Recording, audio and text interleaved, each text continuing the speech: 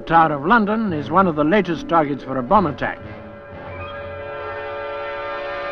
Without warning, an explosion took place in the basement of the White Tower, killing a young woman and injuring 41 other people, among them foreign tourists and a number of children. The basement, which houses an exhibition of ancient cannons and armour, was crowded at the time of the explosion.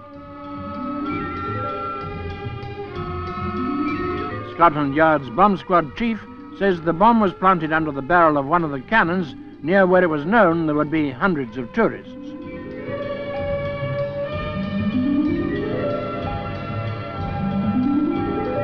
Once again, it's the innocent who suffer from this callous outrage.